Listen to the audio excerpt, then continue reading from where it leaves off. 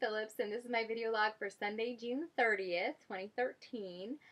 Just a real short video log today. I just wanted to encourage you all today on your plan to just worry about today. Just plan for and get through today. That's really all we can do. And I wanted to show you my bracelets that I got. I took a picture and posted on my Facebook page.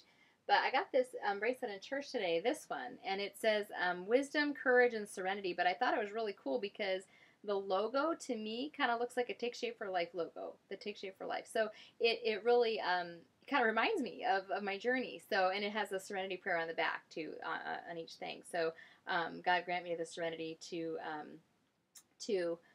God grant me the serenity to change the things I can change.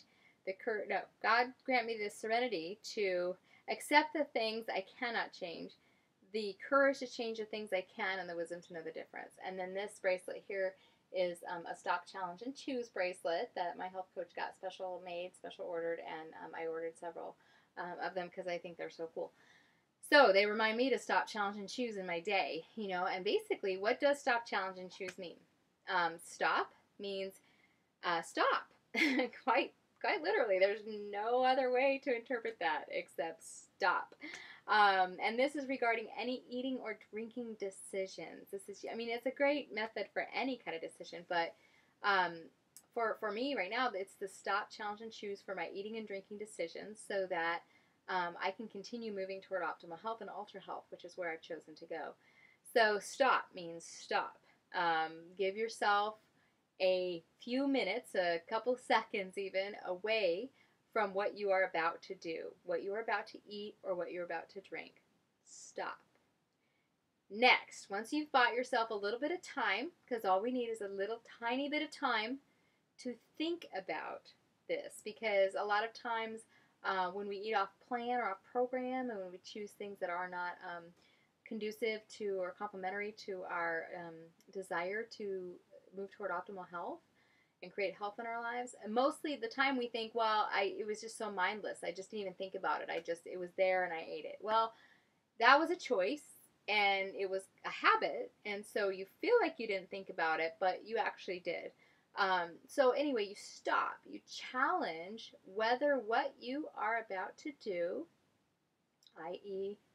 eat or drink such and so, will move you closer to that which you have said that you desire, which is optimal health, or whether it will move you farther away from that primary goal. Once you challenge what that decision would mean for your journey, then you choose to do that which will take you obviously closer to your primary goal of attaining optimal health. I say obviously because obviously that's the best choice that we can make. That's the choice that's most consistent with what we have said that we want. When we choose the other, when we choose the eating or drinking the food item that is not on our plan for the day, that will not take us toward optimal health, we really are acting in a manner that's contradictory to what we have said that we want. So in that case, I always say there's no good choice or bad choice because the choices themselves are not moral decisions. Eating on plan doesn't make you a good person, just like eating off plan doesn't make you a bad person.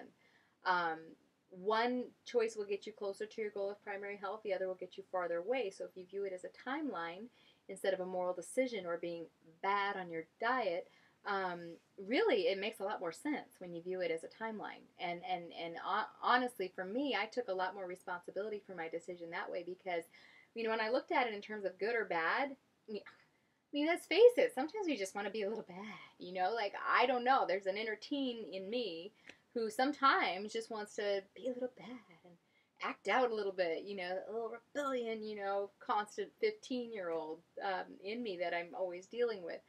And so when I took the moral decision away and decided this is not about being good or bad, this is about choosing health or not, it really made my decision a lot more clear-cut and a lot more consistent with my long-term goals. So that's it. People, stop, challenge, and choose. I hope you have a wonderful Sunday, and stop, challenge, and choose.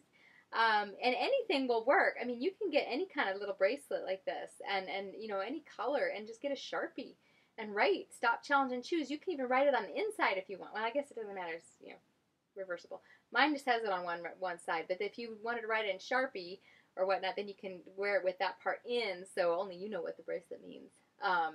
People will wonder, but I like people asking what it means because I don't mind telling them. All right, have a great rest of your weekend, and we'll see you tomorrow. Bye.